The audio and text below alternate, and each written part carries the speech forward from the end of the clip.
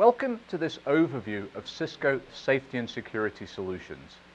Solutions which will help you protect your people, your property, and your critical infrastructure. My name is Steve Collin, Marketing Director for Physical Security at Cisco. The physical security world is changing rapidly, and that's a good thing because the world as it was for physical security had a number of critical limitations. Processes were very manual. Systems were proprietary and did not interoperate. Separate networks were used for separate security systems. And this meant that first responders could not get the information that they need in the format they need it when they need it.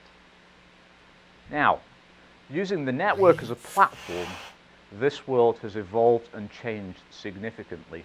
The network essentially integrates many separate physical security systems together. They interoperate, giving first responders a much more effective response capability. Processes are automated, networks are converged, and that means essentially more effective incident response capability. Now, there are many different types of threats that potentially could be responded to, so let's think about some of those. They might be man-made threats, terrorist attacks, assassinations, thefts. Alternatively, they could easily be a combination of natural disasters, earthquakes, floods, tornadoes. Now, what we're essentially doing using the network as a platform is to provide a method of handling these threats in a more effective response. Now let's look at how we do that using a number of foundation technologies. The first thing that we can do is we can actually identify threats as they occur. And we might use a number of capabilities to do that. Cameras would be an obvious one. We can use a camera to show in real time what's happening in an event. But we also might integrate with sensor devices, earthquake sensors, gas detection sensors, gunshot detection systems. We can integrate these into an overall capability, an overall security system. Next, we get to a situation where perhaps we want to monitor a threat. The core of our monitoring capability is the Video Surveillance Operations Manager. This can provide us a real-time view into an event, and it can integrate with other systems, access control systems, collaboration and communication systems, tying them all together. So first we detect a threat, then we monitor it. Okay, what comes next? Well, that's really a situation where we have a response capability built into our security system. Using the Cisco iPix product, we can literally tie together all of the radios, the IP phones, the iPhones.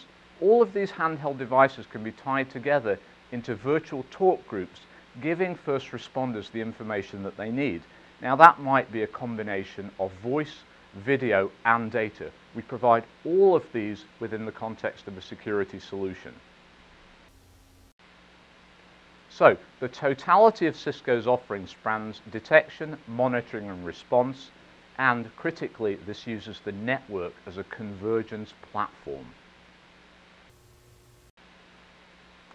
What does this mean in an urban security environment? Well, let's look at what it means. So we can identify a variety of different threats using cameras. That may help the 9/11 scenario. It may help us with traffic monitoring. There are a number of different scenarios that we can support there. Assuming that we've detected the threat in that way, how can we help monitor the threat? Well, as I mentioned, we can provide security information management systems to do that, which in effect means that we provide a force multiplier capability. That could give first responders the ability to see the threat, to collaborate around it, to identify the bad guy as he's actually doing his crime. All of these capabilities come to the fore.